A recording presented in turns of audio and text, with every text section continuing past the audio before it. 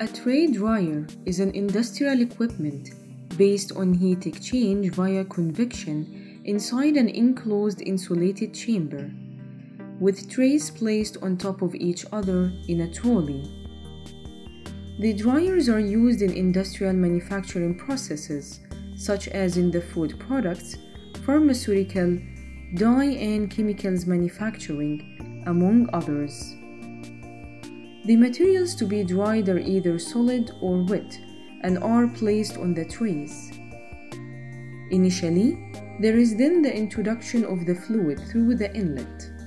The medium flowing through the heating plates is water, steam, or thermal oil.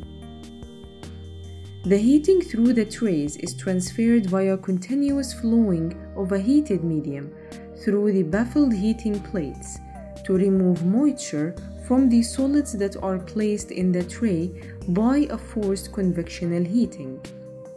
Vacuum drying is generally used for the drying of substances which are hygroscopic and heat sensitive, and is based on the principle of creating a vacuum to decrease the chamber pressure below the vapor pressure of the water, causing it to boil.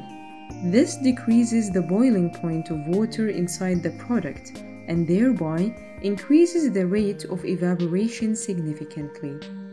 The result is a significantly increased drying rate of the product. The heat picks up the water, and during water evaporation from the surface, there is diffusion of the water from the interior of the solid by a capillary action. The moisture discharge occurs through the outlet. Therefore, uniform pressure and constant temperature over the solid material can be maintained for achieving uniform drying. In totality, the large working space, sturdy construction, and controlled temperature are the basic principles for the functionality of the tray dryer.